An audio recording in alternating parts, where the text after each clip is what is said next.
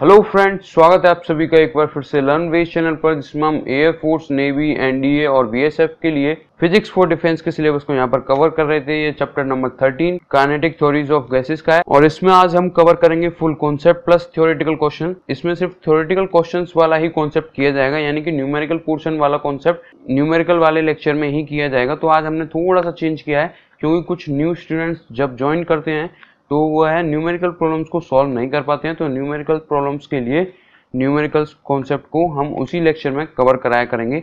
अगर आप लोगों को लगता है कि इस तरीके से सही है तो आप लोग कमेंट कर सकते हैं। अगर आप चाहते हो कि जैसा पहले चल रहा था, जैसे कि पूरा कॉन्सेप्ट प्लस सम थ्योरेटिकल क्वेश्चंस और फिर उसके बाद न्यूमेरिकल पोर्शन जो हम कराते थे उसी तरीके से चलने दें, तो आप लोग हमें कमेंट करके जरूर बताइएगा। और जैसा कि आप सभी को पता है, पिछले लेक्चर्स में पूछे गए क्वेश्चंस का सही जवाब देने वाले पहले 3 व्यक्तियों का नाम लिया जाता है। तो जिन्होंने तीसरे नंबर पर सही जवाब दिया उनका नाम है उमाशंकर, और दूसरे नंबर पर जिन्होंने सही जवाब दिया उनका नाम है किशन प्रजापत, और पहले नंबर पर जिन्होंने सही जवाब दिया उनका नाम है शिवेंद्र शुक्ला।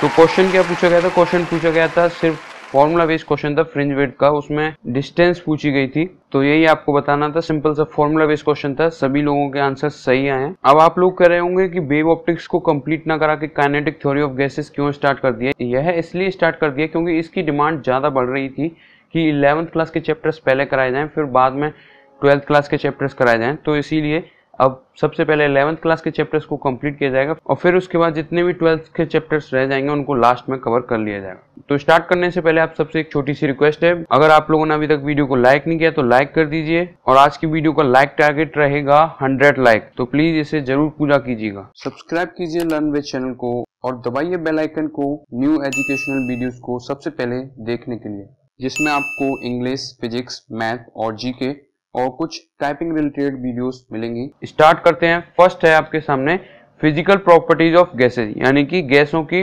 भौतिक गुण। तो जैसा कि आप सभी जानते हैं, मैटर 3 स्टेट्स में पाया जाता है, सॉलिड, लिक्विड और गैस। और जैसा कि आप सभी को पता है, gases have some special properties different from solid and liquid, यानी कि गैसों की एक स्पेशल प्रॉपर्टी होती है सॉलिड और लिक्विड से, और गैस कैन कंप्रेस्ड इजीली, और गैसों को आसानी से कंप्रेस किया जा सकता है। अब क्या स्पेशल प्रॉपर्टी होती है वह आप सुन लीजिए। They have neither a definite volume, यानी इनका कोई डेफिनेट वॉल्यूम नहीं होता है, और नॉर अ डेफिनेट शेप, और ना ही इनका कोई डेफिनेट शेप होता है कि ये किसी स्पेरिकल फॉर्म में होती है या किसी फॉर्म में होती है। ये कोई डेफिनेट नहीं होता है, और ना ही इनका कोई वॉल्यूम होता है, यानी कि अगर किसी रूम में एयर है और उसे जब कंप्रेस करेंगे तब भी वो उतनी ही एयर रहेगी, यानी कि वॉल्यूम उसका डेफिनेट नहीं होता। वॉल्यूम चेंज हो जाता है एच पर कंप्रेशन। आगे बढ़ते हैं। नेक्स्ट है आपके सामने आइडियल गैसेस क्या होती हैं। क्योंकि काइनेटिक थ्योरी ऑफ गैसेस पढ़ रहे हैं तो सबसे पहले हम पढ़ेंगे आइडियल गैस क्या होती है। आइडियल गैस यानी कि आदर्श गैस। आइडियल गैस एक ऐसी इमेजिनरी गैस है, यानी काल्पनिक गैस है, जो कि ऑबे करती है Boyle's law, Charles law and the pressure law, यानी जिसे हम गेल-लुसाक लॉ के नाम से भी जानते हैं।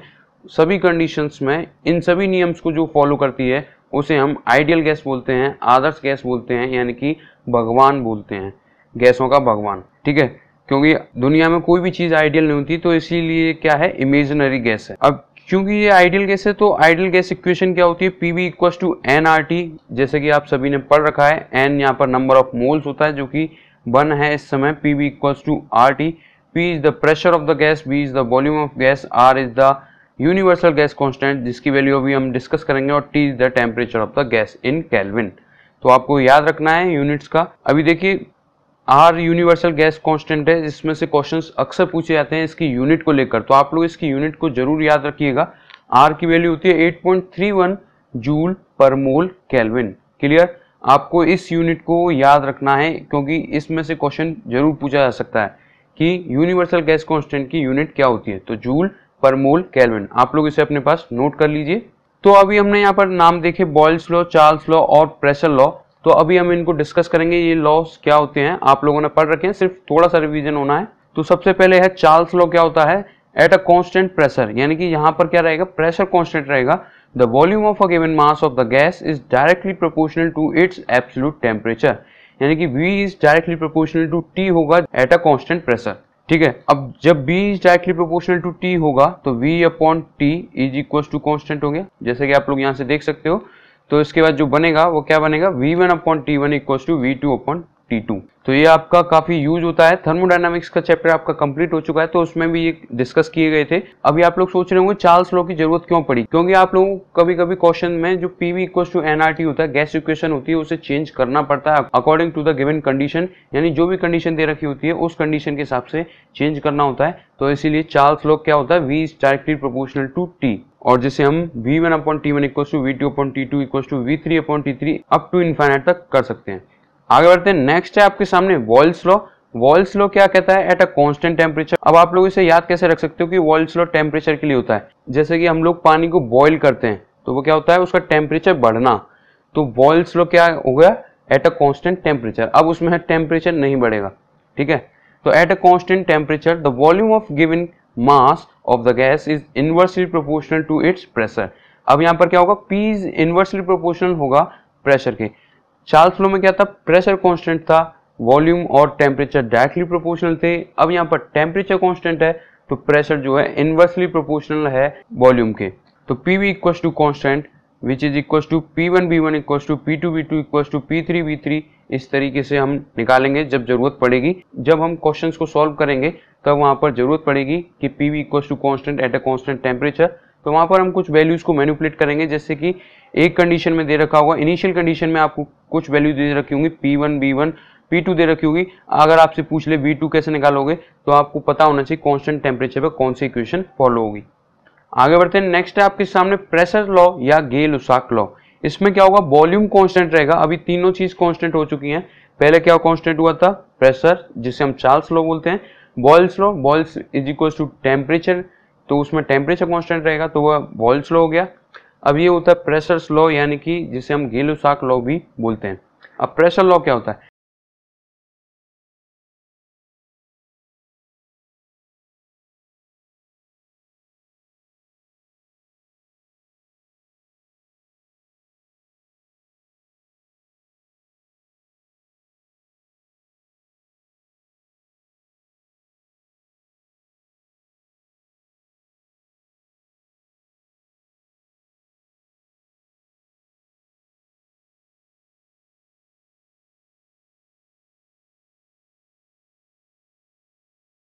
तो at a constant volume the pressure of the given gas is directly proportional to it's absolute temperature, यानी P is directly proportional to T, ठीक है। तो इसे जब हम कांस्टेंट हटाएंगे तो P1/T1 equals to P2/T2 equals to P3/T3। इस तरीके से ये सीरीज चलती रहेगी। तो इसे भी हम जब भी यूज करेंगे जब क्वेश्चंस में इसकी जरूरत पड़ेगी। ये कब यूज होगा, जब वॉल्यूम कांस्टेंट होगा, ठीक है। तो इसी को हम प्रेशर लॉ बोलते हैं या गेल-लुसाक लॉ बोलते हैं। पूछ सकता है कि ये लॉ किसके द्वारा दिया गया है, तो ये नाम्स भी आपको याद होने चाहिए। बॉयल्स लॉ क्या कहता है, चार्ल्स लॉ क्या कहता है, और प्रेशर लॉ या गेल-लुसाक लॉ क्या कहता है।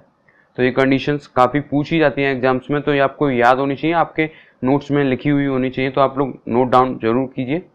आगे बढ़ते हैं। नेक्स्ट है आपके सामने वॉन डेर वाल्स इक्वेशन, जो कि होती है प्रैक्टिकल गैसेस के लिए। अभी होता क्या है, practical gases do not obey the ideal gas equation, जो कि PV इक्वल्स टू nRT होती है। So to express the behavior of real gases, we use the van der Waals equation. That is, van der Waals equation was given by P plus A upon V square bracket V minus B equals to RT. जब हम इन दो constant को add और subtract करते हैं तब जाकर real gases को एक्सप्रेस किया जाता है। और यहाँ पर A और B क्या है, ये कांस्टेंट हैं जिनकी डिफरेंट वैल्यूज होती हैं डिफरेंट गैसेस के लिए। तो van der Waals इक्वेशंस को आप लोग अपने पास नोट कीजिए। तो ये तो था इस लेक्चर का बेसिक कॉन्सेप्ट, जिसमें हमने कोई भी न्यूमेरिकल पोर्शन को कवर नहीं किया है। RMS value, average value, mean value, इन सभी को हम नेक्स्ट लेक्चर में कवर करेंगे। तो आप लोग नेक्स्ट लेक्चर को जरूर देखिएगा न्यूमेरिकल प्रॉब्लम्स को कवर करने के लिए। ये सिर्फ थ्योरेटिकल प्रॉब्लम्स को कवर करने के लिए था। अब हम अपने कुछ थ्योरेटिकल क्वेश्चंस को कवर करेंगे। फर्स्ट क्वेश्चन आपके सामने, which of the following quantities will be zero eight 0 kelvin, यानी कि इनमें से कौन सी क्वांटिटी जीरो होगी 0 केल्विन पर। ऑप्शन नंबर ए है kinetic energy of a molecule, B है vibrating kinetic energy of molecule, सी है potential energy of molecule, and D है ए एंड बी। तो जल्दी से कमेंट कीजिए इस क्वेश्चन का राइट आंसर क्या होगा। तो जो लोग ऑप्शन नंबर ए या बी में से एक चुन रहे हैं उन सभी का आंसर रॉन्ग है, क्योंकि इस क्वेश्चन का राइट आंसर होगा option number D, A and B.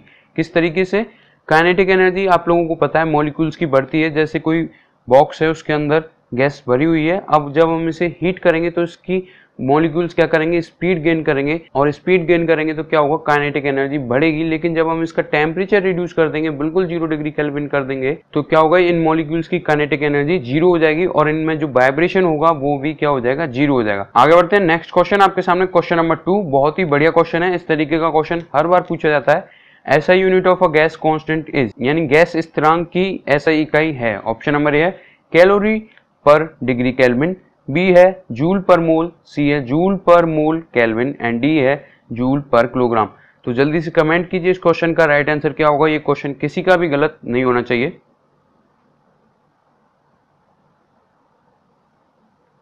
तो जो लोग ऑप्शन नंबर सी को चुन रहे हैं उन सभी का आंसर राइट है, जूल पर मोल केल्विन। अभी ये किस तरीके से ऑप्शन आपको दिए जा सकते हैं, एक दूसरा तरीका ये और है जूल, मोल इनवर्स एंड के इनवर्स। तो ये आप सभी को आना चाहिए और आप सभी को आता होगा।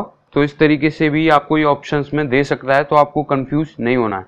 आगे बढ़ते हैं, नेक्स्ट क्वेश्चन आपके सामने, question number 3। The temperature of a gas is determined from. तो ये क्वेश्चन आपके लिए थोड़ा सा अलग है, क्योंकि जो अभी हमने थ्योरेटिकल कॉन्सेप्ट किया उसमें से नहीं है, जो कि नेक्स्ट पार्ट में जो होने वाला कॉन्सेप्ट है उससे आपको ये क्वेश्चन करना पड़ेगा। लेकिन अभी आपको यहाँ पर समझ लेना है कि किस तरीके से इसका आंसर आएगा। The temperature of a gas is determined from, option number a most probable velocity of molecule, B है आरएमएस वेलोसिटी ऑफ मॉलिक्यूल, सी है maximum velocity of molecule and D है एवरेज वेलोसिटी ऑफ मॉलिक्यूल। इन सभी को हम next part में discuss करेंगे। Most probable velocity क्या होती है, आरएमएस वेलोसिटी क्या होती है, मैक्सिमम वेलोसिटी क्या होती है और एवरेज वेलोसिटी क्या होती है। तो अभी आप लोग अपने मेमोरी बेसिस पे आंसर कीजिए इस क्वेश्चन का राइट आंसर क्या होगा।